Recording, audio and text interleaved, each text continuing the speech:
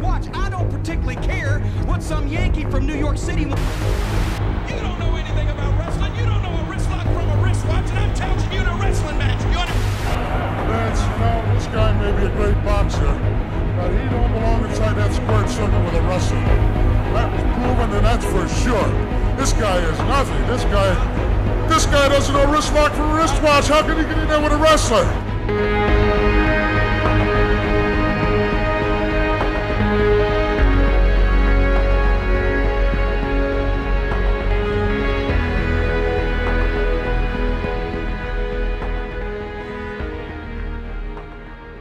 Hello and welcome to the Wristwatch Takedown podcast with me, Jonny Murray. And me, Jonny Lombard. And we're just gonna talk nonsensically about wrestling for the next half hour. Yeah. We'll see how it goes. It's the last week of January, so the Royal Rumble has just happened. Now it's down to Roman Reigns for the authority. This does not look good for Roman.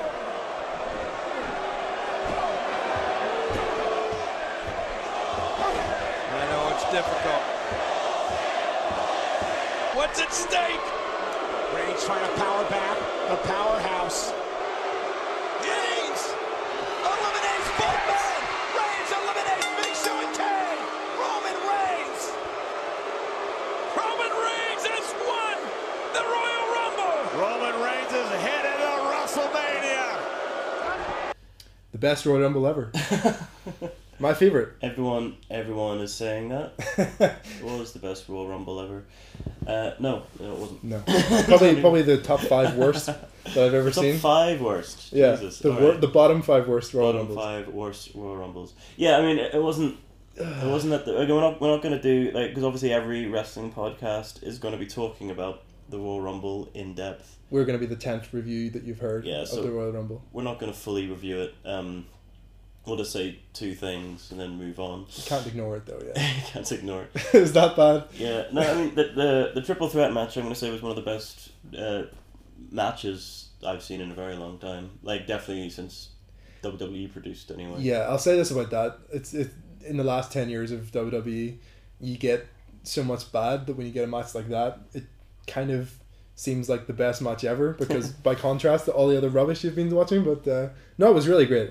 Yeah, I mean, all 3 guys particularly. I think that this was the first time for me that, like, Seth Rollins, I thought, like, that's Shawn Michaels now. He's the next Shawn Michaels. Was that his coming out party? Yeah, that was his coming out party to me. That was like, oh, okay, this is the real deal now. He's a main event or not? Yeah, definitely 100%. Like I said before the Rumble happened, and a friend of mine really wanted Rollins to win the belt. Beforehand, he says, I want Rollins to win the belt and then he'll defend at Mania against Roman Reigns. And I was just like, no, they can't. None of them are ready to main event WrestleMania. Yeah. And Seth Rollins is. I don't think Roman Reigns is yet, and I don't think Dean Ambrose is at the moment. Annoyingly, I think a lot of people are saying, and I agree, like, there really should be more emphasis on the lower titles, and I think if we had all 3 members of the Shield at least in some sort of feud for like an IC belt, or not the US belt, it's kind of a novelty belt, but like at least for the Intercontinental title, I mean, we should be having our Seth Rollins ladder matches for the Intercontinental title at the moment. Yeah, if you had your way with Seth Rollins, would you have him in a ladder match at WrestleMania like Shawn Michaels? If I had my way with Seth Rollins. I didn't mean that. Actually, yes I did. Yeah, I think I think a ladder match is quite an important part of WrestleMania. Just because it's part of the spectacle. It's a good gimmick match. It's always kind of difficult to have a good ending to it, but I think Seth Rollins. You trust that he would pull that off. Yeah, I mean, again, I also just would, like, the way he and Brock Lesnar kind of interacted in their match in that triple threat, I thought was great. Which is why I think the Rumble itself was such a huge disappointment. Coming off of one of the best matches probably of the year to one of the worst. Yeah, I mean, and everyone's saying exactly the same thing. I mean, like, if they'd kept it, like, do you agree? Like, if they'd kept it at that level of that main event, and then the Rumble was even passably good, then people would have said that was a great pay-per-view, and they would have completely disregarded everything else that came before the triple threat. But I think if that triple threat had followed that, it would have been too hard to follow that particular Rumble, just because it was the crowd had got so angry. With the crowd would have But- just hated everything then, wouldn't they? Yeah. I mean, I just such a badly booked, boring Rumble. And Nobody was interesting. Every wrestler meant nothing. There was no. every wrestler, nothing. It was like a parade of mid card, and this is why we're saying that this is the generation of the mid card. There's no main eventers anymore. And No. that was the whole point. I mean, like, Full-time main eventers but anyway. the thing is though, yeah, exactly, full time. But the thing is, like, you should go in the Rumble and think, well, literally anybody could win this. Yep. Like any one of these guys, well, obviously not any one of these guys, but at least 15 of them could Yeah. potentially main event WrestleMania. Whereas in this match, I mean, you knew it wasn't going to be Bray Wyatt. You knew it wasn't going to be Eric Rowan or Dean anyone. Ambrose, Dean yeah. Ambrose. I mean, you knew it was going to be Roman Reigns. You knew. Did you think Daniel Bryan had a shot? No, Do you think he didn't? I don't think. I think. Like romantically, you probably thought this would be what WWE do, is they would give Daniel Bryan his win. He wasn't in the Rumble long enough to really, worry too much about that. But But it wasn't even. I mean, it wasn't even that. It was just he was so irrelevant. It was completely irrelevant to the match. Like he could have been anybody. Yeah. Which makes me think. That's why I don't want to criticize too much, because I don't know where they're going with it. I mean, again, we won't know till WrestleMania exactly what the story is. Yeah. And I hate people who say like, oh, they're burying him, and it's just like, because they don't know. Like, you don't know what's happening. You don't work for that. You have an opinion. so you don't think? It People could all should- be a grand plan. It could all be a grand scheme. I mean, Raw drew a huge rating, and they didn't even have any matches on it. It's a lot of faith you're showing in that. Was it the Rumble, the free show with the free Rumble that had the highest rating? Yeah, then It should have had the highest rating. Yeah, I The suppose free they were pay-per-view. showing the free pay-per-view. It's like when they showed Diamond Dallas Page on WCW Nitro with Goldberg, wasn't it? Yeah, 100 billion people watched that. Gajillion people. It was the highest rated thing in the history of time. More people watched DDP and Goldberg than the moon landing. Yeah. And that's the That's way it should be. fact, That's the and, way it should be. It's more important because it actually happened, and the moon landing is obviously conspiracy. Actually, on It the didn't, so let's not go there. You'll have a huge conspiracy. Actually, that'll be a good one for future shows. Is the Wrestling and conspiracies? conspiracies. But I think wrestling's involvement in modern conspiracies. There's only one man that could get to the bottom of that, surely. And you know who that is? Is this Vince Russo? Jesse Ventura. Jesse Ventura. Oh, I Come on. completely Come forgot. on. How did I Softball. forget? Jesus Christ. Don't worry. That was So- brilliant. Check that out. If you haven't looked that up, I'm sure you have because you're listening to a wrestling podcast. But if you haven't watched Jesse Ventura Conspiracy Theories, Google it, YouTube it, and then thank us. It's better than any wrestling show you've probably seen. Better in than a any while. show you've ever seen in a while. Lord, I can't believe I forgot about that. Anyway, but yeah, the Royal Rumble. Back to track, yeah. yeah. Not my worst Royal Rumble, but it was in the top. The top few worst that I can remember. Anyway. Yeah. Again, I don't want to completely brag on the Rumble the whole No. time. It's just I think it's good to talk about it. I think if we look at the Rumble generally as to how the WWE are telling stories, I think that Royal Rumble 2015 will be used as like this is how not to tell a wrestling story. So what was wrong with the storytelling? I mean, the big thing with it, I mean, usually in Rumbles, they'll have little mini stories each time. There'll be stuff like continuing a feud, even like old rivalries or old partnerships come together. Like, let's say there were wrestlers who used to tag together and then they had a split, and now for the first time in months they're in the same ring. There was none of that at all. They didn't even bring Devon Dudley back when they brought in Bubba, and it's basics. They didn't need Devon storytelling. Dudley. They didn't need him. They had R-Truth. Yeah. R-Truth! I thought that was Devon Dudley, wasn't it? No? I don't know. Yeah, this is interchangeable, man. Yeah. That was just... So like the 2000, wasn't it, with Too Cool ending up in the Rumble? Yeah, it's at the same Cool and Rikishi, and they danced. They danced. And that's, again, people, like, it's a wee mini story people enjoyed. And even, like, 99, again, we'll do Attitude Era, because that's just the easiest one to talk about. But the best era. Yeah. But the 99 Rumble, where the No Chance in Hell, where all the wrestlers, whoever eliminated Stone Cold Steve Austin, got $100,000, and that was the story of the Rumble. And it's like, it was just, the story was Vince McMahon number 1, Stone Cold Steve Austin number 2, and then they're number 29 and number 30, like, well, the last two in, and Yeah. Vince wins, and and it gets himself $100,000, and you build up a whole storyline, you build up a character. Bray Wyatt kind of had a story, but not really. All he did was eliminate people, and it was just, again, I don't want to get too deep into it, but this is, I think, the biggest problem with wrestling at the moment is just this level of storytelling that they, well, not all wrestling of course, but if you just kind of stick in WWE, it's where are they going, and it's constantly just there's nowhere to go with it. But there's any number of writing problems you could highlight, but just in the Royal Rumble, yeah, there was no singular storyline that was the focus of everything, like the Vince versus Stone Cold or the I don't know. I mean, the Daniel Bryan thing could have been a bigger story, I guess. Daniel Bryan was a non-issue in the Royal Rumble, which is just, that's what perplexes me. I mean, again, everyone's saying it, so we're not saying anything new.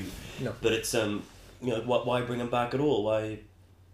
It's that perplexes me entirely. I mean, like, unless again, of course, like, we're gonna wait and see, because like we don't know what the plan is until it happens. Like maybe there's planting seeds, something bigger. Oh, we don't need to know the plan for him though. I mean, he was brought back as a for marketing the Royal Rumble this year. That's why he was probably there. Yeah, probably. You know, there was nothing major that happened with him. Yeah. He was a non-factor. You know? Yeah, like he'll sell. They know he'll sell. People will buy to see because he might win. But I mean, you could tell that was so strange as soon as he got eliminated, and the everything changed. Awkward. Like it got awkward. But it was just so like, even I was watching it and I was just like, like you just didn't care. You just instantly stopped caring. Did you? Yeah, I was just like, yeah. as soon as and then Roman Reigns comes down and everyone is annoyed, and it's like everyone's just irritated by the situation. Like it's not, and it's not that people don't like him. It's not that people. I mean, people are just frustrated. That's all it was. It was just again this, and I think it's kind of down to like the WWE thinking they're smarter than the fans, like still thinking it's a work, still thinking they're working people when they're not. In a lot of ways, the internet ruined wrestling because everyone became smart, but in a lot of ways, the WWE just refused to accept that people had gotten smart, and like obviously, like we've seen behind the curtain and. We all know it's a show, but the thing is, everyone's always known it's a show, and it's just it's the story that you tell. Like it's not like we all know what's going to happen, but we like to get there. It's like if you watch like any television show, like watch Doctor Who, and you know that the Doctor is going to get out of it, like he is. Yeah. But you watch it because you want to see how, like Superman's going to save the day. Yeah, most movies don't kill their main characters early on in the film. Yeah, but even generally. still, like, I mean, you just watch it. Whereas, like WWE, like that Roman Reigns is going to win, and you don't care how he does it. And then, but even at the end of it, his victory was meaningless. Like he didn't eliminate anybody important. There was no story for Roman Reigns. Yeah, I mean, he was unconscious for most of it. He was on the ground for a lot of it. He was like hiding for a lot of it. Yeah, I mean, I just like he should have come in. What they probably should have had, again, we could fantasy book it all we want, but another day. But what they should have done is like have like a load of big strong guys in the ring. Roman Reigns comes out and eliminates all of them. Like he eliminates Mark Henry, he eliminates Big Show, eliminates Kane. Yeah. Eliminates, I don't know who's big anymore. I want to say Viscera, but he doesn't. He's dead. You could throw Kane out, another guy. So you're saying how to do this might not be like rocket science. He just throws a lot of people out. Looks really awesome. Yeah, just looks strong. Everyone's like, good lord. And then he's a spot guy. There's little moves that he does. The punch, the drop kick. He could do all this stuff. Yeah, look amazing. But to the point, like, I kind of think that Vince McMahon is completely disconnected. Like 100% completely disconnected from the fans, or he's a genius. We just don't get it. We just don't get it. We just don't see it yet, and that's why I don't want to say, oh, that was everything. Everything was terrible, and it was boring to watch. Like as a fan, it was boring to watch. I didn't enjoy watching it. No. But as if it plays out in the long run, and you can watch that Rumble match, and WrestleMania, or even next year's Rumble, which everyone will do, because it doesn't matter how badly we've been hurt, we will watch it. Everything will be...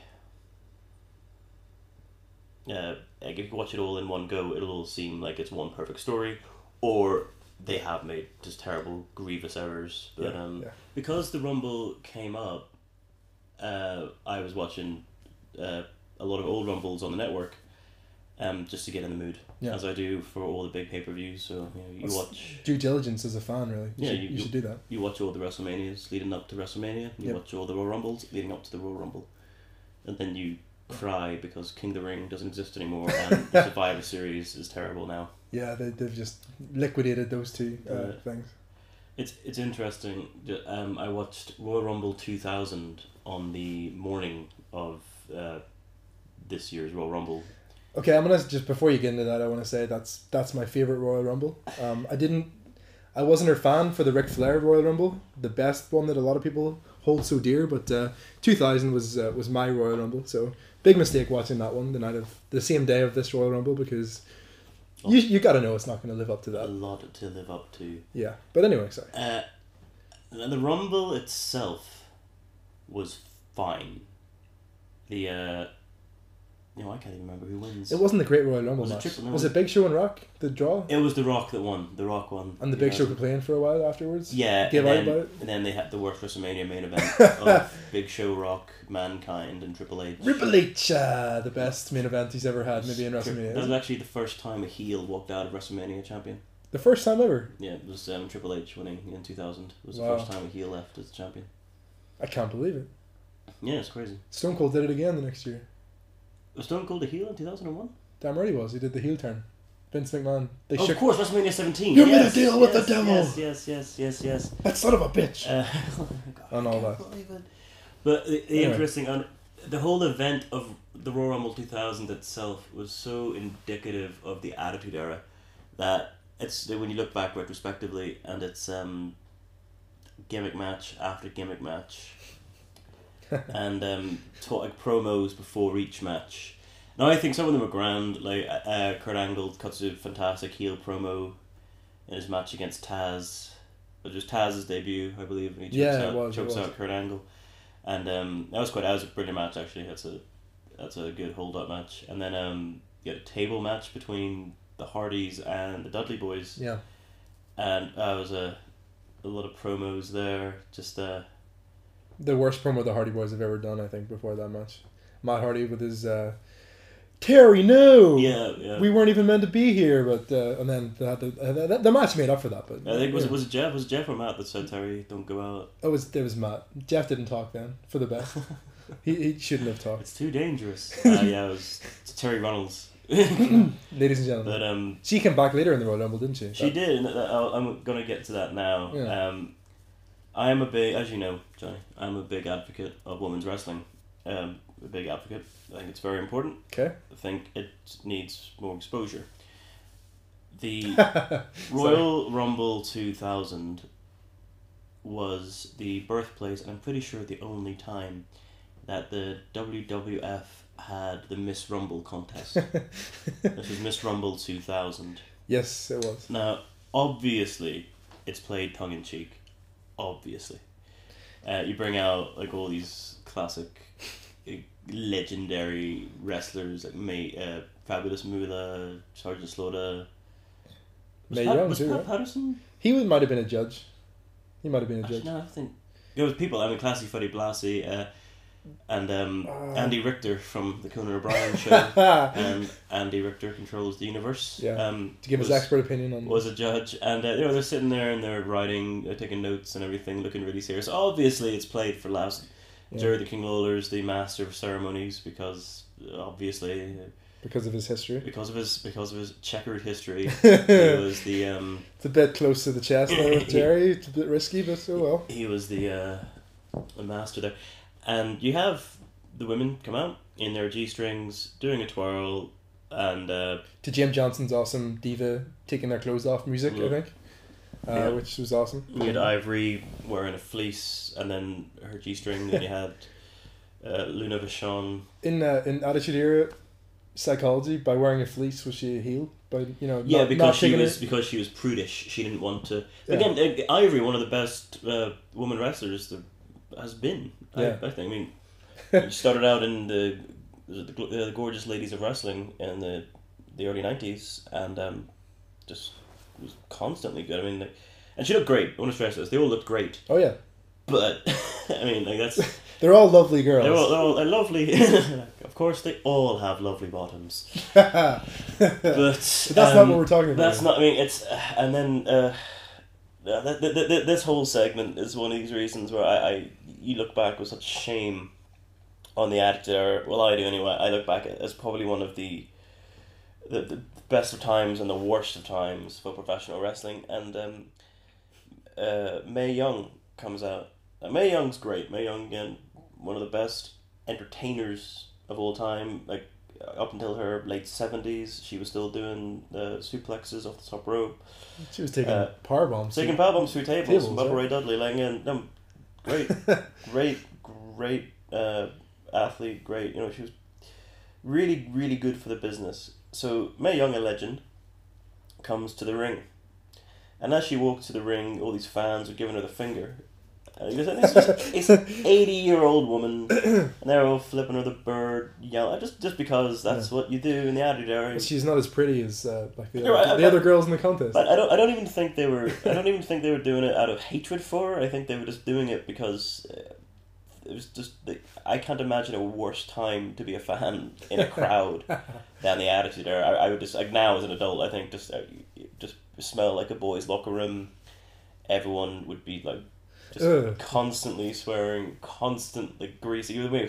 No. Yeah, no. I hate other people, and there's a lot of them in those buildings, and they're all close. They smell. They're loud. That's what I mean. I love wrestling. I love going to wrestling shows, but I think the Attitude Era would have been a terrifying time, particularly in like cities like New York or Philly. Philly. Jesus, yeah. ECW would have been a fucking hellhole. ECW arena looks like a terrifying hellhole, and when you watch it back now, obviously at the time it was probably great, and as a teenager I thought it looked amazing, but looking back now as a clean adult, but that was the first thing. And then as Mae Young makes her way to the ring, and of course everyone's like, you know, oh my god, it's Mae Young. JR's having a fit of laughter. Fabulous Moolah's laughing away, and I mean it's all now at that point. So it's all it was funny. Yeah. It was funny, but yeah, Moolah come out. Oh, sorry, Mae Young come out, and she just takes out her boobs. Just takes them out, and everyone's freaking out and laughing. Miss Kitty's like, you know, everyone's. It's a funny. I did laugh. I cracked up. I thought it was funny, but just because I forgot that she did it. And then Mark Henry comes and covers her up with a towel, and she keeps she keeps escaping, and Fabulous Moolah's in hysterics laughing, and I don't know, it's funny. But and then Mae Young won, obviously. Jesus. So the first and only Miss Rumble was Mae Young. And was that? Do you think that was because like the Miss Universe contest happens around this time? Oh, yeah, possibly. Because Donald Trump does that, doesn't he? I think it's a January thing.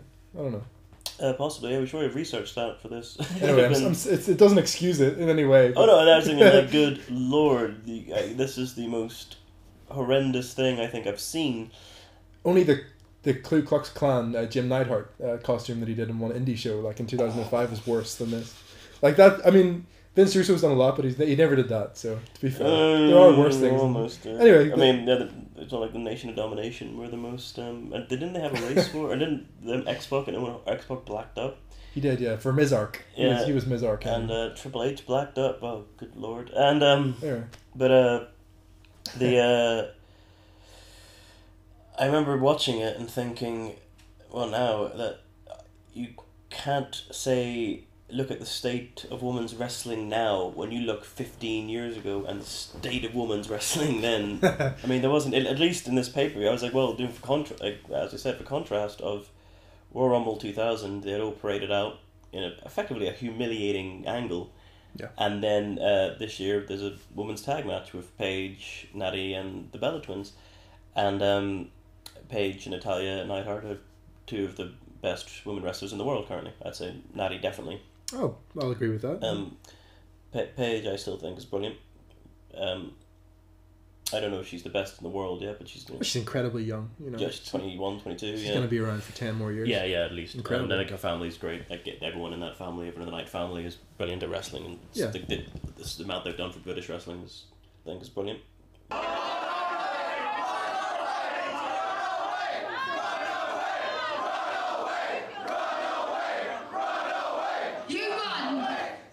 And you ain't a knight.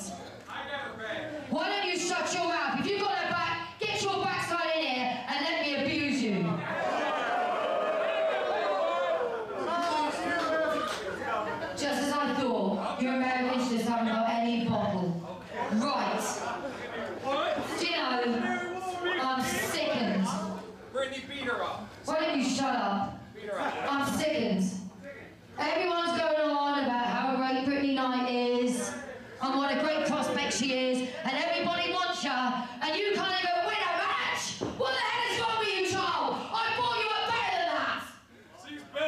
Oh yeah? Why don't you come and do something about it? I see you're hiding this time, you piece of crap. I tell you, I'm right here. I am sick of you. You ain't no kid of mine anymore. You're stacked.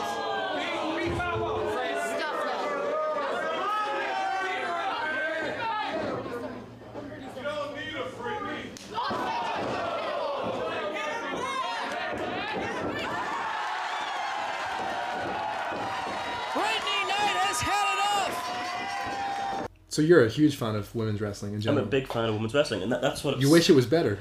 Yeah, that's what upsets me, and it's I mean, what do you think? You're a you give or take, Yeah, I mean, take or leave, I give or take. women's wrestling and me have a checkered history, just like Jerry Lawler. But if it's a good match, I'll watch it. You know, it doesn't matter to me. You know, whether men or women, whatever. I do remember the Terry Runnels outfit from that competition that you're talking about, because it was like a skin colored, like ridiculous skin colored. I don't know what it was called. Just Google Terry Runnels 2000 Royal Rumble and you'll find it. I'm not even going to describe what it is because I can't dress myself. Never mind, describe what that was. I'm pretty sure if someone is listening to a wrestling podcast in 2015, they remember the Terry Runnels Royal Rumble outfit. That's what I remember from that. Anyway, but I think my favorite women's wrestling match that I've seen, and I'm by no means an expert on this because I generally fast forward women's wrestling matches. I'm a huge sexist. What can I say?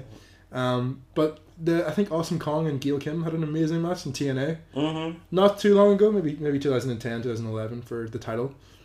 Definitely the best women's match I can remember. They usually do have great matches. Awesome Kong and Gail Kim. She's probably my favorite diva of all time. Gail Kim. Gail Kim. Yeah. Gail Kim's brilliant. Yeah, Gail Kim. Yeah. I don't think she's underrated because I think people do rate her quite highly. But how's her promos? Yeah, she's fine. She's decent good. enough. You know? She's good. Although there was that brief period where she was. I don't think I watched it at the time. Was it 2000? Yeah, 2011. I was only watching wrestling in 2011, but she was somebody's girlfriend, Daniel Bryan's girlfriend. She was. She came to the Fed, yeah. or sorry, WWE for a while after that before she left again. Yeah, she was back for literally, I don't know, it was like 10 minutes or something, just to be maybe a year or so. Yeah, but she was his girlfriend. Yeah, Daniel Bryan's girlfriend. That was her thing. This is what I mean. This is what I'm talking about. The way somebody like Gail Kim, just like Gail Kim, like the superstar in TNA. I guess build up women's wrestling. Did such a great job in the Indies, and she's brought in as Daniel Bryan's girlfriend, and that's how WWE seem to portray women on the main show. NXT does a fantastic job at women's wrestling. Well, he's promoting it where the girls get quite a bit of time. Yeah. They're treated more like athletes and wrestlers, like the guys, rather than attractions and eye candy and whatever else they do. Yeah, I mean, if you go to a live show and when you watch it on pay-per-view as well, the women's match is usually the bathroom match. It is. Okay, I'll go to the concession stand, I'll go to the toilet. I mean, the main event's not on yet. To be honest, this year's Royal Rumble, the women's match was my bathroom match. But it was. I'm not gonna lie. That's how it was placed. That's how it was placed in this match. It was just before the main event. Yeah. There was a bit of a break between after the main event and the Rumble itself. The Rumble itself had so many moments for bathroom breaks, but the whole thing was about. The whole thing. I mean, you could have left and come back and been fine. Yeah. But that's where they placed them in the card. I mean, WrestleMania. I mean, I remember what WrestleMania was it? I think the one where Benoit won, or the one where Rey Mysterio won. Who's Benoit? Sorry, when Bleep won, or yeah. 06 maybe, 04 or 5 or 6. The triple. It might have been 06 where Rey Mysterio won the belt. Okay.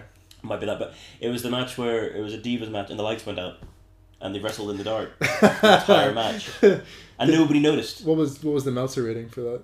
I think it's the fact that there would have been like the zeros. It's so funny if you go to David Meltzer's website and you see he has all the dud matches and it's almost entirely Divas matches. I remember a man after my own heart. So Eve Marie and all these people who aren't wrestlers. So matches that take place in 30 seconds and then get broken up for some reason, or it's all this you can imagine screaming and nonsense. And the thing is, NXT has fantastic matches with the Revolution pay-per-view. Was it a Revolution? Oh, no, or Evolution?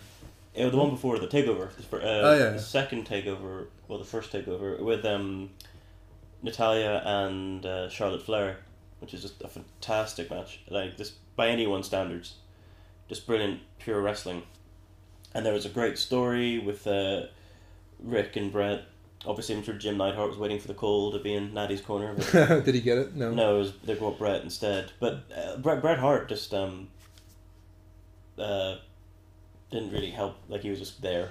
I mean, Rick's like acting. He's pulling the referee. Was he like, nating in the corner, like just yeah, running like about? he's going like, "Come on, ref!" They just did a brilliant job. I cried after the end of the match. That was a brilliant match. Yeah, just the way. Holy shit! Really? Not because of the match, but just the emotional level that hit me. Like, was it Brett's acting? Bret literally, he might as well would have cardboard cut out of Bret Hart, stood him in the corner for the level. He tried because you could see Nate doing it, and he tried. He looks like, "Come on, ref." Like he's like, I have nothing else to do today, so I guess I'll do that. But Johnny Murray on Twitter, if you want to disagree with that. Bret Hart's great emotional delivery. Come get me, the internet. Yeah. But the at the end, because Charlotte, it was a brilliant match. Charlotte wins and breaks kayfabe, I guess. Says thank you to Natty and hugs her, and then Rick just hugs her and cries because, again, like, when you know all the history, like, her brother and his son died earlier that year, or a couple of years prior, actually, would have been. Sorry, you know, the whole, like, family, everything that the Flairs have been through, like, everything, and like, when you see all that, and this is the culmination, and Charlotte is exceptionally living up to the name Flair currently. I mean, like, as far as women's wrestling goes, and this is the thing. This will solidify the legacy of that family. Because you can have a lot of generational wrestlers who are, well, his dad was Rocky Johnson, or like his grandfather was Cowboy Bob Orton. You could almost do a podcast just on that, you know. Oh yeah, sons and grandsons of famous wrestlers. There was a documentary on the network, the families of wrestling, and they're just the most. It's not great. They give so much time. To Depressing how bad the children are. Randy Orton gets so much time. Like, he's treated like a god. Yeah. But no, they do a bit where, like, the disappointing sons, and it's like Brian Christopher, come on, David Flair, and then it's like sort of. There's been many worse ones. But it's like, to me, it's like they could have just not done that. Who does that help? I just mean, it's like, this guy wasn't very good. It's like, why even include it? I like that stuff. You know, I mean, like, it just seems like, why did Jerry Lawler say, put my terrible son in this? I heard he didn't want. He made a point of not wanting to be connected with Mr. Sexay. So Grandmaster Sexay. It's as old as it been kayfabe, I think. I mean, because they always played back and forth that they were sons. The same with, like, when Honky Tonk Man drop a couple of comments here and there. Yeah. That was in the old eras here. And when Honky Tonk Man was his cousin, so they would always mention that. And cool. Yeah, no, I mean, but back to the point about, we're going off track, man. So the Natty match was one of your best, your favorite. It's because they gave them time, they built up the story, they built emotion. Watching Natty and Charlotte have that match, that is how you build psychology, how you tell a story in the ring. You know, I didn't see that match, but that sounds like it could have gone on a WrestleMania. It could have done. I mean, this is the thing, and Charlotte even put up on her Twitter, like, I'll be in the Rumble next year and win, and she could. Obviously, she won't, because she's not going to, but it's one of those things where it's a believable character. Like, you believe that she believes it, and that's wrestling, and she believes the character, and that's what's great about it, and she loves wrestling. NXT, and a lot of this women's promotion, the Shimmer Wrestling, the woman-only promotion, which is brilliant, and like a lot of the indies now are doing the intergender matches with the women fighting the men, because, we keep having to remember this, that wrestling is not a sport. Professional wrestling isn't just what wrestling, of course, is, but professional wrestling isn't. No. Professional wrestling is an art form that requires athletic ability. Yeah. Like dancing or ballet.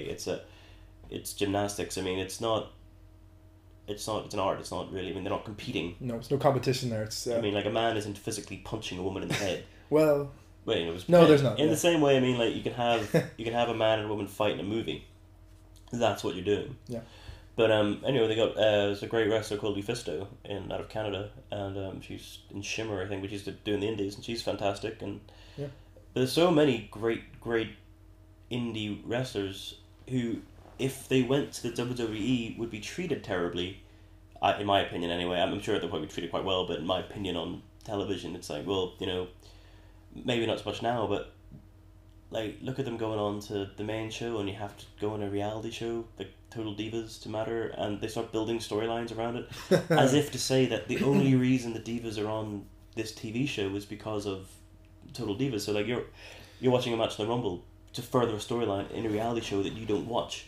And never will watch. Yeah, I mean, it's just like, I don't know. Total Divas, that's going to add a whole other layer to WWE and women, I guess. But It's like their own little show. I've watched a few episodes of it, and it's not horrible, but it's just not like, it doesn't matter. It's such an inconsequential thing that exists. Do you think there's any divas on Total Divas that haven't received enough wrestling training or aren't trained? Or you just don't know because you've never seen them wrestle before? Eve Marie wasn't very good at wrestling, if I remember rightly. I haven't really seen her in ages, though.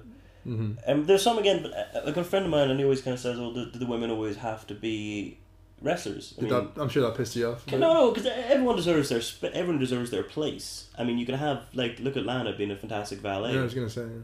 Like, you can have that. But again, she's a fantastic valet because she's an actress. Which is a thing people always forget about wrestling when it's like, oh, she's like good at promos. Like, she's good at promos because she's an actor. That's how it works. And the wrestlers are always so shocked by people who are good at things. Like, oh yeah, like, he's really good worker. Like, of course he is. He acts for, like, that's his job. I mean, what you do is acting. And then it's because they're so used to just hiring, like, ex-football players or bodybuilders who they look the part and they can, put someone in a headlock. But if you look at the Bella Twins match at the Royal Rumble, and again, as I said, I was excited because, of course, in Royal Rumble 2000 they were paraded, and in Royal Rumble 2015 they have this, like, kind of exhibition match with, like, 4 big name women wrestlers. It's progress. And except the Bellas, it's basically like it doesn't matter. They are literally women. That is their gimmick. It's like they're women, and it's like, I'm pretty sure. Again, I kind of dip in and out of the current product, but Bella and Nikki and Brie were feuding, and I think Brie was the slave or something, some sort of and then they just stopped. That just stopped being the case. Nikki, I think, beat Brie in a stipulation match to become Nikki's slave. So she lost the match, and Brie is now Nikki's slave for a month, I think it was. Oh, for a month. For a whole month. Before that match, they were completely at odds. A family feud of the highest order. They even brought the little brother out to, to get a little Jerry Springer segment going. Is that the guy from Total Divas? Maybe. I don't even know if it's a shoot brother or not. He could be an actor, but... And I saw the episode where they had the family, and one of the brothers can act, and he's the one that does the talking sometimes. Okay. And no that's his skill. I say he can act. So Nikki was lording it over Brie for a month, being devious and evil, kind of like the Wade Barrett thing with John Cena when he was kind of calling John Cena's shots for a month after he won that stipulation match. I can't remember when that was. It was when the Nexus was still around. But yeah, the slave thing ended after the month, and I think maybe the next week it was just erased. As if it never happened. As if it never happened. And that's what I mean. This basically comes back to our initial point, that the WWE keeps thinking they're smarter than the fans in this idea where we'll disrupt the storyline, they don't care, it's only wrestling. And that's just absurd to me. And now we're watching... It doesn't just happen with women, but it seems to happen the most with women, where, like, there's no face, there's no heel, there's no story, nothing is built up. And that's why I think when things like the Charlotte Flair and Natty Neidhart match happen, and it's so good, it starts getting amped up more because you're so not used to seeing that level of women's wrestling on the WWE programming. And again, you can watch great indie wrestling matches, but you can also watch some terrible ones, and you can watch some great, like TNA have a great women's division. And again, I think I'm not alone in this, but one of my biggest peeves as well is how they can't just call them women. They have to be divas? The divas, or they're knockouts. It's like they're superstars for women. Yeah, just call them superstars. They're women superstars. Just call them superstars. Why are they not superstars? And it's just like all the superstars and divas. I never thought of that. So like, you're not a superstar, you're a diva. Like, effectively. And what if I don't want to be a diva? I'm not a diva. Yeah, it's like, no, I'm a super. Like the same like Trish Stratus says, like, I'm a woman wrestler. Like, I'm a wrestler. It's like, no. Diva's kind of a negative word to use. I just think it's patronising. Yeah. It's like, I think when they did that smart, sexy, confident thing. Oh. It's like. It's my favourite video package. Understand how patronising that is. And it's, I imagine, like, like Randy Orton, smart, sexy, confident. I mean, that's like, and he is, man. He's in his underwear on stage all the time. That's confidence. Looks like the Diet Coke guy.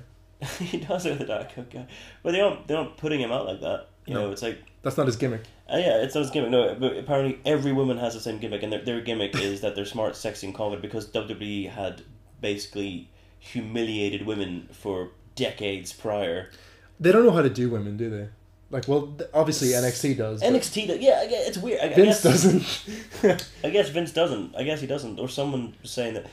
I mean, again, I don't know how it works, but it does seem like Emma is a great example from NXT. Like, Emma was great on NXT. Great solid worker, great look, should easily have transitioned to the main show. But her gimmick in NXT, which is an indie promotion with money, that's what NXT is, her gimmick was she was a bad, goofy dancer. And that came from a dance-off she had with another diva, I'm not sure who. And her thing was, I have this goofy dance. She does the goofy dance in the ring. The fans all enjoy it because it's an indie crowd at an indie show who like small little indie tidbits of people moving their arms in a silly way. It's dumb and we love it. Yeah. Why not? And we like Emma because, and like, you know, the commentators are so good. They talk as if like they're friends with her. It's like, Emma's just, you know, she's great. And then Emma goes to the main show. And she continues to do the dance without any explanation to this new millions of people who watch Raw and SmackDown what the dance is about. They don't get it. Like, it's exactly like in The Simpsons when Homer is the mascot for the local team in Springfield. And then he goes to Capital City as the dancing Homer, and they're all like, this may fly in the minor leagues, but this is the big city. Is it the Isotopes? Yeah. But he dances for the Isotopes, and they move him to the Capital City Goofballs. And they don't get it. Yeah. And they don't care. Like, we've seen this before. Exactly what it was like, and I just like, and everyone's sitting there, no one's reacting to her. Yeah, she's I fucking dying hate on her it. feet, flailing her arms, and just some sort of stupid feud with was it like Summer Rae and Santino Marella or something? Maybe. And that whole period of time. That's back when I was trying to get into watching episodic wrestling. Oh. And it didn't last too long. Pretty Just tough. when you have Summer Rae, who's great. Summer Rae's fantastic, great look, great move, great, and she's fantastic at wrestling. She's an athlete. In NXT. Yeah, she's a dancer. Yeah. And She's an American footballer too. A female American footballer. oh no, like it was like a lingerie bowl. Oh really? It's See, like a they modeling. worked me. That was Yeah, it's like a modeling deal. Got me. But she was in the Marine, whatever one the Miz was in, like the Marine 9. 4. Is that was in 4 Marines? I've seen the Marine 3 with the Miz. Fucking amazing film. This is going to be even better with the Marine 4. Oh, Please. is Miz in 2 Marine movies?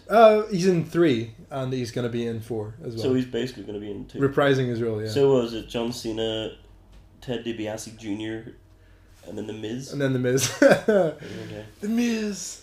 Have you seen the Marine 3? Just I haven't seen any of the Marines. Please watch the Marine 3. Just the Marine 3. Will I get tremendous. lost if I don't see Marine 1 and 2? Oh no, you won't. They're all reboots of each other. It's different every time. It's different. Just if it ain't broke, right? Breaking the record for how quickly to reboot something. Yeah, I mean, if it keeps making bank. Maybe it's like James Bond, where it's always a different person every time. A different Marine. Yeah. Did you hear that? I remember Randy Orton was meant to play the Marine until the Marines had a petition to stop him from doing it because The shoot Marines, the real ones. Yeah, because he deserted the Marines. He was in military prison for desertion. So they I would have loved that even more then because of that. It is funny. They petitioned against him from being in the Marine. If I was WWE, I went fuck off. I don't care. Who's gonna see to care? Yeah, it's the Marine. Yeah, whatever. But what were you talking about before? So Summer Rae was in the Marine, and this whole period of time, I just got so annoyed, and it was just basically so JBL or somebody saying Summer Rae is in the new Marine film, and I was like, no, she's not. The actress that plays Summer Rae is in the Marine film. Yeah. Summer Rae is Fandango's dance partner who is feuding with Emma. That's what Summer Rae is doing. It'd be like similar like watching Gladiator of Russell Crowe, or watching Robin Hood of Russell Crowe and saying like, oh, he's also in Gladiator.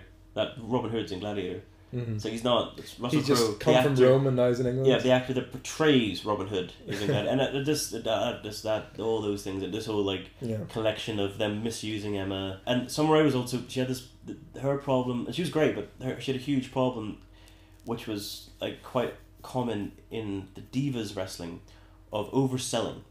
They oversold Eric Scream and Flop Around and for small things she would yeah, say. and you scream and yell as if, and I'm sure somebody told her to do it, or maybe she was just doing it, but it's like Finley. But let's not. I don't dwell on the negative. We don't. I don't know either, but it's just I mean that's my thing, is just when you watch Charlotte and Talia, and it's subtle selling, but it's strong selling. No one's yelling, no one's screaming. They're not acting like. I mean, they're acting like wrestlers, and that's what it's meant to be, and they're telling a fantastic story, and it can be done. But for some reason, it doesn't happen, and I think that's, to bring it back to the Rumble, that this is what it's showing, is just like this. They're limited in their storytelling abilities. Yeah. But It'd be weird to see, obviously China, I think, is the only female to ever be in the Royal Rumble match. no, Beth Phoenix. Phoenix, she was in it? Yeah. Okay. She eliminated Santino Morales. Well, Charlotte's made the claim that she's going to be in a Royal Rumble, so maybe she will be in it next year. If they use it right, there's always. Yeah. She's going to debut soon, isn't she, on the show? I think she's going to have to, right? Everyone's talking about it. They had her on a couple of weeks ago, and I think she lost to maybe Natty on Raw. Am I imagining this? Like a strange little match. Yeah, people were really annoyed about it. Like that's not how you debut somebody like that. But it wasn't a debut, but it was. Yeah, I think she was it'll be forgotten about, I'm sure. Like another diva that they restart again and just drop the storyline. Yeah. Anyway, but shocking. Yeah, I mean for me it was Divas Wrestling means Trish Stratus and Lita. Those are my divas. Oh yeah, that's a fantastic. They're when they headlined Raw, that was brilliant. Yeah, that was a fantastic match. Again, that was 2004 or 5. Yeah, whatever. But I mean, kind of contrasting styles. They both had established characters by then, real characters, not lingerie models, and yeah, decent wrestlers. They obviously both improved a lot over the years when they were there. Got characters established, move sets like the guys. They were treated as almost like equals. Yeah, for the time at least by the time they left. They had their own fans. They had their own fans. It wasn't like people were cheering, "Oh yay, she is going to get her boobs out." I mean, people like. No. There's a brilliant photo. The brilliant photo of AJ Lee getting Lita's autograph when AJ Lee was a teenager, like 13. Oh, really? And it's AJ Lee's crying because Lita was her idol. Yeah. And she's meeting Lita. AJ Lee is really good. Yeah. Again, great at storytelling. And she gets it. It's like people when you see and they kind of like, it seems like they understand exactly like what they're doing, exactly the show. Yeah, she's a wrestling fan, lifelong. Obviously, I think her gimmick last year was the one that wasn't involved with Total Divas, and being proud of that. It seemed. I mean, I watched a little bit of the show every week, so I kind of got that. It's coming more and more out that you do watch Total Divas. I love it. Like initially, it started that I've never seen an episode. Well, there's Eva Maria's. She's amazing. So 5 stars. She is. She's a recovering alcoholic, as I learned from Total Divas. Really? I didn't know that. Yeah, it is on the network. It's the whole episode of them going to Bree's bachelorette party. Just endears her even more to me now. And I want to take care of her. Just give her a cup of tea. I think she's married. She won't be. No, she won't be fun. I don't care. And when you get there, first get more training. Go to the WWE training center. Meet her. Train together. Sleaze on her for a while, and then whatever. I like sleazing on that is what leads to love. It's just in my case it is sleazing on someone from afar. AJ Lee, she's been like the real wrestler in the Divas division for the last couple of years. Obviously others have been there too, but she's the one that stood out to me, the casual Divas fan that I am. Like she's the one I like. Yeah, I mean this is another thing actually. You bring this up now, just thinking about it, is Paige and AJ had like a mini feud kind of deal there for a while? For 8 months, yeah. 8 months? Since WrestleMania. No, Paige and AJ. Didn't Paige debut like shortly after WrestleMania last year? Or just after WrestleMania? It all blends together after a while. Was it a year ago? But, I mean, she won. Like the best friends story and then the lesbian thing. And like, I know, this is my other problem. You know what I mean? Like every wrestler's a lesbian. Yeah, I noticed that actually the way Paige pinned and stuff. With the sexy pin? Yeah, and does like the licks and all that. That's kind of similar to Mickie James and Trish back in the day. And there was a Tori and Sable. Like Tori, really? Not Tori Wilson, the other Tori. The Tori from DX? Yeah, when she was like the stalker. Yeah. I liked her. And she was good. She was good too. Like she was great. That was a good angle actually. That she couldn't talk or wrestle, but I mean she was. Yeah, no, she couldn't talk.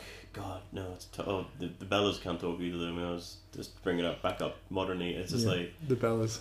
Just was that the cane in the back of the car? No, Daniel. She said Daniel about 10 times in that segment. I don't know why they thought it was a good idea. I honestly, this is the thing that kind of confuses me. Like the way that the Bellas are positioned as like the main divas. Yeah, I don't understand. I don't understand why. They're the John Cena and Roman Reigns of the diva division. Yeah, they are.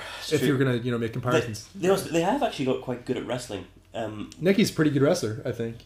Yeah, which is the one that's John Cena? That's Nikki. That Nikki, yeah, she is. She's good. She gets a lot of wrestling matches this last couple of months. Yeah, she's champion, isn't she? I don't know. I guess. Stupid butterfly belt they gave them. Yeah, the butterfly. That was the AJ belt that I Oh. think she started with it. Maybe I don't know. But she didn't design it. Surely that is God, like a no. belt they gave her. No. That was just that. No, that. She is maybe the first holder of it. I The don't know. The NXT women's belt is fine, but there are other things. But they keep making it all girly looking. Just give them a belt.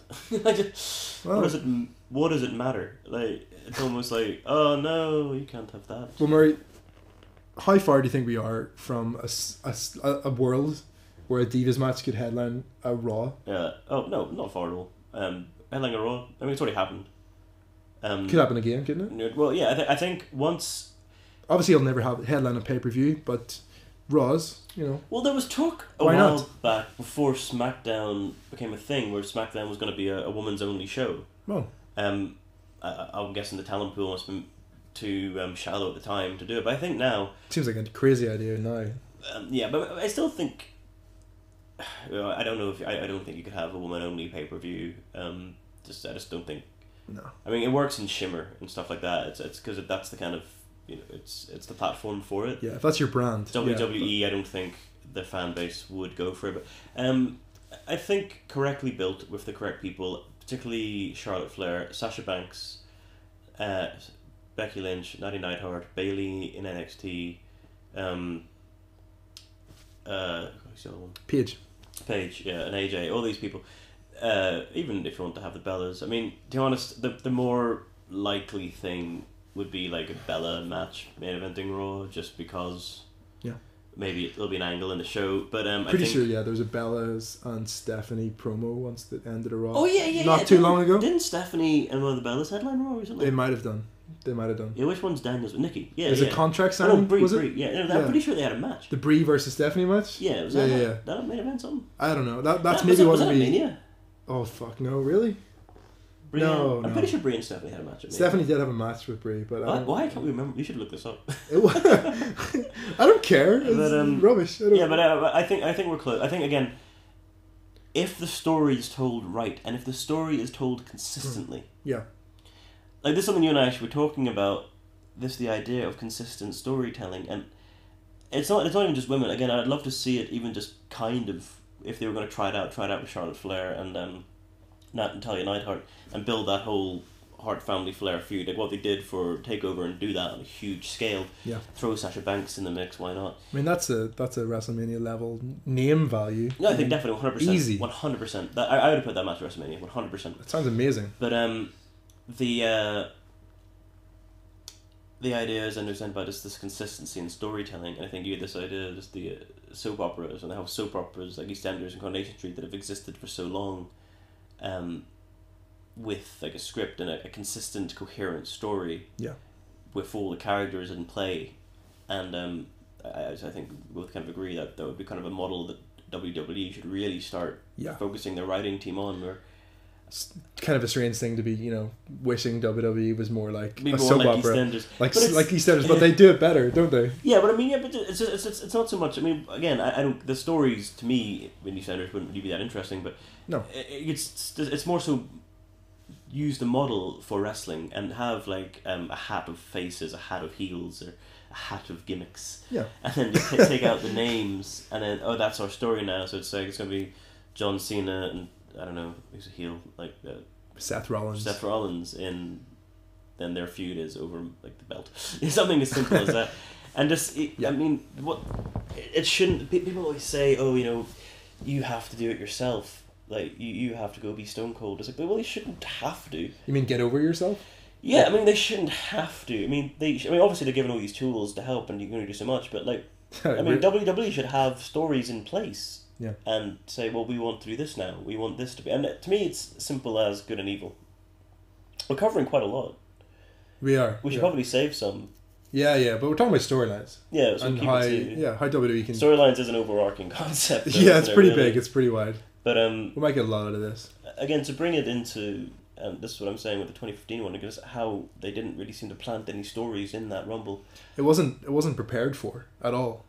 No, No, no, but no even- stories were prepared for. Yeah, I mean, obviously, like even just discounting the crowd reaction, like where are the feuds from that? Like if you look at they could have had Damien Sandow and The Miz have a thing.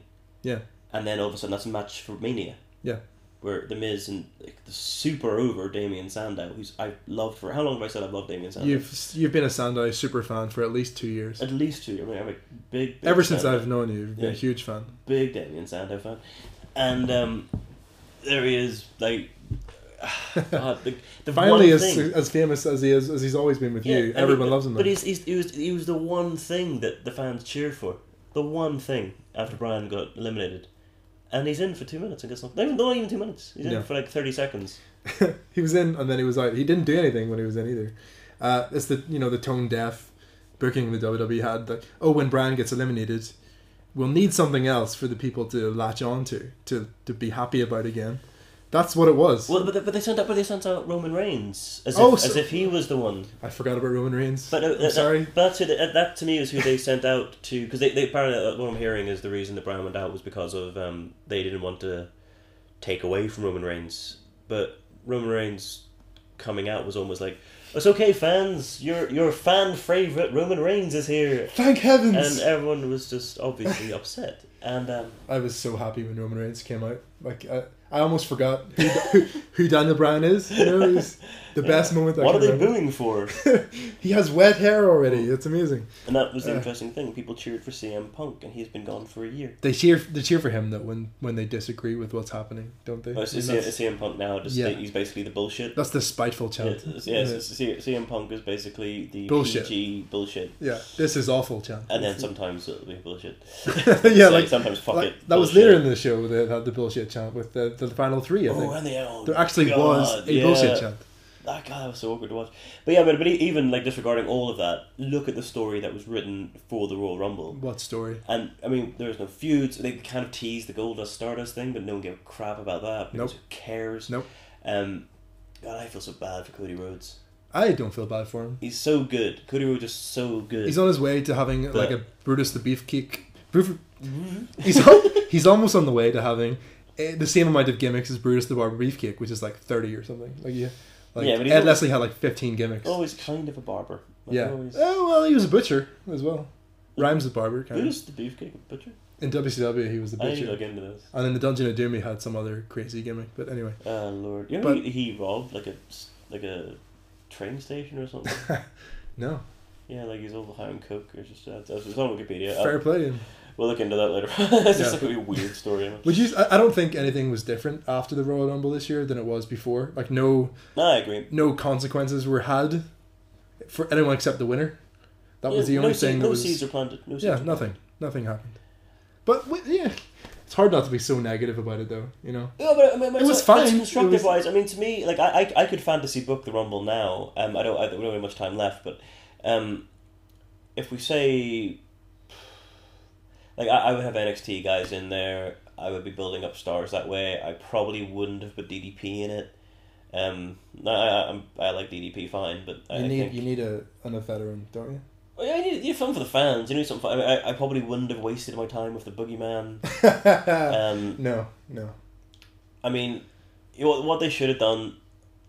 Again, this is going completely everything against I've said about like how women's wrestling should be treated seriously, but they probably should have got the Godfather out with the hoe train and get the crowd. That would have excited the crowd. With the hose, should they have been like the diva wrestlers? Like that was Jesus Christ, no, Lord. Bring out Terry Runnels again. That would be completely. That's what Vince would do. Like, send out Charlotte Flair with the hose. Nobody will recognize them because they have different names now. They're the hose. Number 1 through 10. 1 to 2, yeah. But anyway. Yeah, no, the same deal with like Bubba Ray Dudley coming out as Bubba Ray Dudley. He was only in the WWE for 4 years. He was in TNA for 10, and he was the top bloody heel in TNA as Bully Ray, and he was great. Yeah. And he's coming out like a throwback, like a caricature, like a novelty. Like DDP.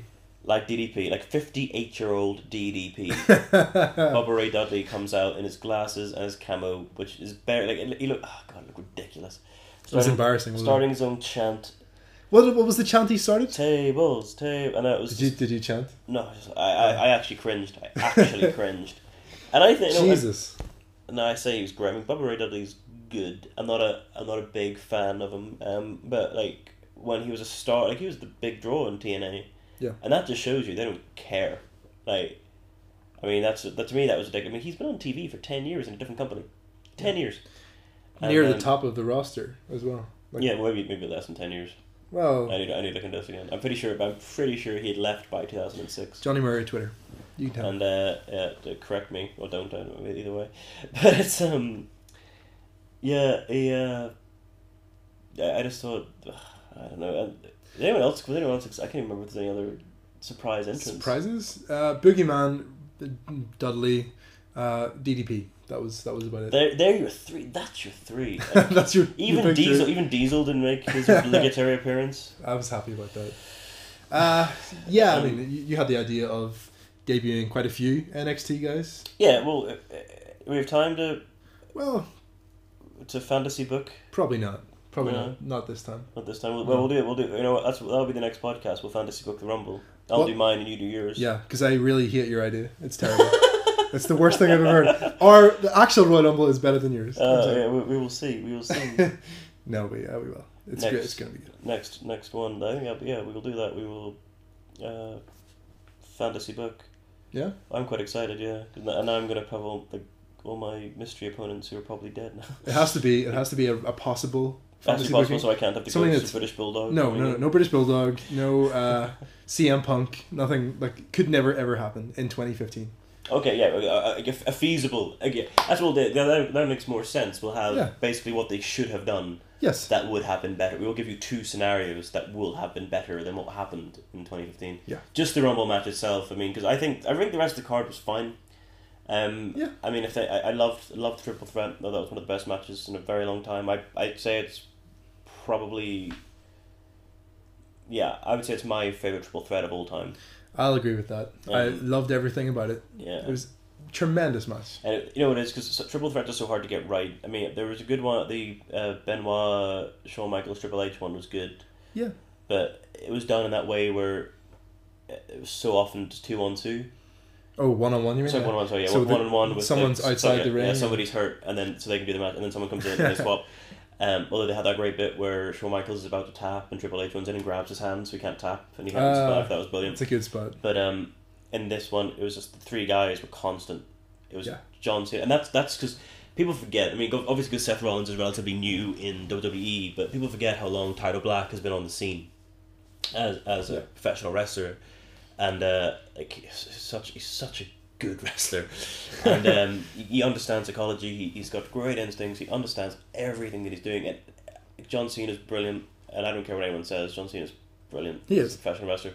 Brock Lesnar is brilliant, and again, you have I'm guessing Cena was probably leading the match, or probably Cena or Rollins. I don't think Brock Lesnar was leading. I'd say it was all very, very closely mapped out. A bits about Paul Heyman probably had a wee bit to do with it too, and my friend actually thought Brock Lesnar was legit injured. Legit, yeah. So that was Stone Cold's podcast. He said he thought it was legit injured. Some good selling there by Lesnar. Oh yeah, that when he came out and when he's suplex do you suplex Rollins from nowhere? He does the suplex with no assistance or knowledge from the opponent. Like he just does the suplex. That was brilliant. I love it. I would watch that match again, and that's what annoys me. And the women's tag match was fine. Like it was there. It happened. The curtain jerk. Oh, sorry, the pre-show with How dare you? What do you call it? Cesaro, Tyson Kidd, and the New Day. The New Day. I don't understand the New Day at all. It was a really weird group, but the it's turned into like a Rumble review show. But look what happened there. Yeah. We said we weren't going to do that. We said we were going to do that before we went into it. What happened at the start? The Ascension, right? Oh yeah. Remember the Ascension and the New Age Outlaws. Yeah. Oh, that'll be a whole other. No, that's going to be a whole other podcast. The Ascension and that. Suffice to say is they had a match. Yeah, that will be a whole other podcast. I'll get into that one. Yeah. Anyway, they did stuff. So I guess we can kind of conclude it with our storyline idea. It's just this lack of consistency that is consistent in WWE storytelling. Yeah, there's so much you can go into this. I mean, we'll come back to storylines and. Oh yeah, I mean this what would be the last could be time better, we talk about it. I mean it's not so much what's better. It's just like a way of doing it. I think entirely it's just to do with consistency and respecting the fans' intelligence and respecting the fans. And as I say, like, I mean they're at a point. WWE are at this kind of like unique point of popular culture and this entertainment where they have instant feedback, Yeah. and they can instantly change it, and they don't. I mean, like there was no more instant feedback than Roman Reigns winning the Rumble and people booing him. I mean, question that. Like, there's no more instant feedback than the Daniel Bryan thing. I mean, people generally... I mean, obviously, like, you can look at it whatever way you want, but... I mean, obviously, WWE think, well, you know, we'll just stop watching. And it's like, well, if you're not going to stop watching because it's wrestling. I mean, I haven't watched Raw or SmackDown in years, like, fully. But, like, I understand what's happening. I'll still... Like, obviously, it's meaningless in what I say. But just I think it's fair just to respect the fans and respect that there's a story to be built there. Respect the art. I mean, make me care. Like, I didn't care about 26 of the people in the Rumble. Didn't care at all. That's a bit of an indictment. I mean, but did you care? Or no, I cared about the Rumble itself because the concept, I always want the match to be a good one because it's one of my favorite matches. It's always been. Yeah, fantastic concept. I kind of, when I watched the Rumble myself, I was kind of, it was like an out of body experience, hoping it would be a good match and always being nervous that it wasn't going to be one because last year that's what happened, and so many times like lately that's what's happened. Do you think it was bad last year? Or do you think it was just... It was. I loved it. Last year I loved it because of the crazy... When stuff like that happens, when the hijacking happens, I just enjoy the madness of it all. My favourite bit was like Kane trying to hide. Yeah. And he kept getting on camera. He was at ringside trying to hide? Yeah, because I think he had to get CM Punk out earlier. Oh, right. Because remember he chokeslammed CM Punk through the table? Yeah. So I was according to like the CM Punk podcast there with Cole Cabana, and it was he got concussed, and Kane was going to take him out earlier, but so Kane's like trying to hide behind the camera guy. It's like he's 8 feet tall, whatever. So he's just one like, of the biggest guys. But yeah. He should have just sat there at ringside like he was watching the match or something. Yeah, should have done that. Sorry, go what you saying? But, I was hoping it would be good and kind of willing it on to be a better match the whole time because I want it to be the best match of the year almost because for me personally, Royal Rumble is my favorite pay-per-view. Mm-hmm. So it was quite hard to focus on a lot of things. Like for that reason, I couldn't really tell you very much about what happened in the match. I know Bray Wyatt was in the ring a lot by himself, eliminating people. But other than that, I can't remember very much. In a bit, it was like an open challenge, and then Zack Ryder comes out. Yeah, I'm gonna have an open challenge to any superstar. Would have been a good opportunity to have someone good come out. Or anyone but Zack Ryder. Imagine if The Undertaker came out. Imagine lights go down and it's The Undertaker. Holy crap. Everyone would be like, oh my god. That would have been great. Or Sting. Anybody of interest. Zack Ryder?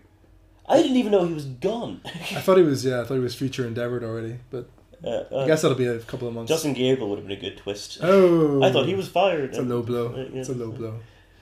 Good luck, Justin. But yeah, I mean, once Daniel Bryan was eliminated, kind of unceremoniously, without any pomp or circumstance, it was, you could tell the crowd was gone. The thing is, it was awkward. A similar kind. Again, it wasn't the same thing as the Undertaker's loss, but it was a similar kind of sigh, where it was just like. Sad, fed up. Like a lot of people were like the abused. You know what it was? You know what it was? It's because people like to get excited for WrestleMania. Yeah, that's what it was, and the way it wasn't that he was eliminated; it's how he was eliminated. Yeah, that took away any excitement for me, and I was like, because the way it wasn't even. I don't even think the camera caught it when he got eliminated. I'm pretty sure it wasn't like it was following like.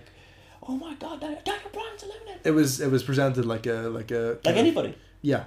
Literally like anybody. Very by the way, you know. And he's Daniel Bryan. I don't care what anyone says. It's like Cena being eliminated offhand. Like it doesn't mean very much, you know. Yeah, like it was meaningless. Yeah. Anyway, it was eliminated with Bray, but still. But anyway, it wasn't the worst. But we'll get into our fantasy booking next time. Yeah. Yeah. But yeah, I think. Do you have anything else? No, I'm happy enough right now. We covered the Rumble in good enough detail for me. I think good detail. We got to touch on women's wrestling. Yeah. We'll try to get a bit more in depth next time, I guess. Yeah, I should really watch some more women's wrestling to qualify myself. I will make you a compilation of matches. A mixtape of women's wrestling? A mixtape of women's wrestling. It'll be up at my Valentine's gift to you. Thanks. And okay, so I think that's us. Yeah. Take care, everybody. Alright, everybody. See you next time.